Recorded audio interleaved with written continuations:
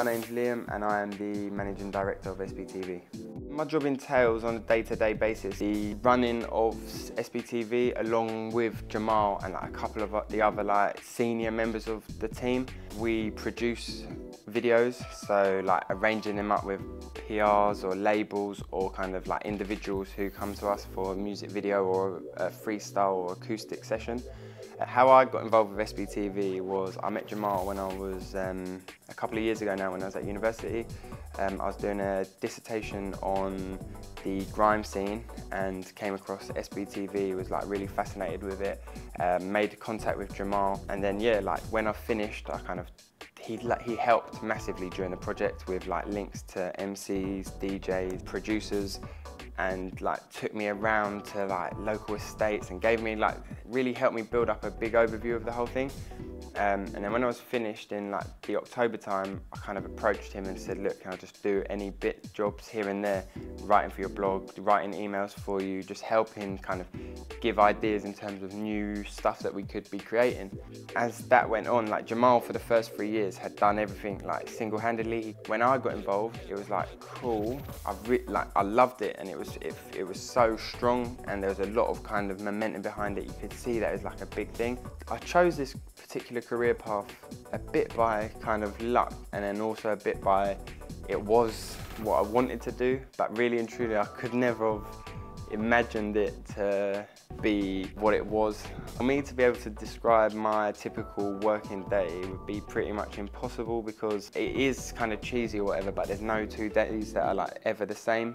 For example, earlier in this year, one day we kind of interviewed Nicki Minaj at the Dorchester Hotel, and then that afternoon as well, we went to HMV on Oxford Street and interviewed P. Diddy. The best thing about my job is probably the random situations that you find yourselves in. Jamal, myself, and one of our cameramen, Morgan, were flown out to Oman in the Middle East. We went to Muscat, and we were talking at a youth summit about the importance that the creative industries plays on the UK economy. And that was amazing to be kind of flown 7,000 miles across the world to be representing a brand and talking about something that we're so passionate about.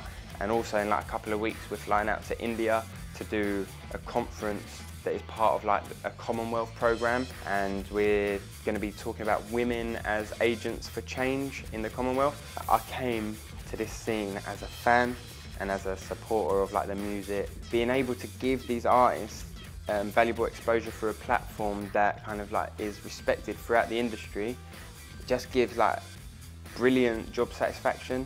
On a personal level, I don't think I have competitors. No, in terms of brands and online platforms, why I think SBTV are ahead of the rest is because we don't look at our competition.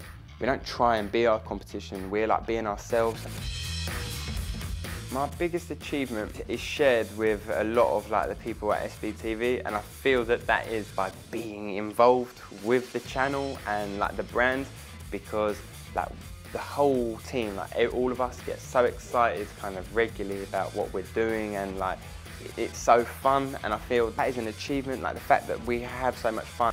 There is bad times, don't get me wrong, and I spend a lot of time bare stressed, as well. It's an achievement that the brand is so respected.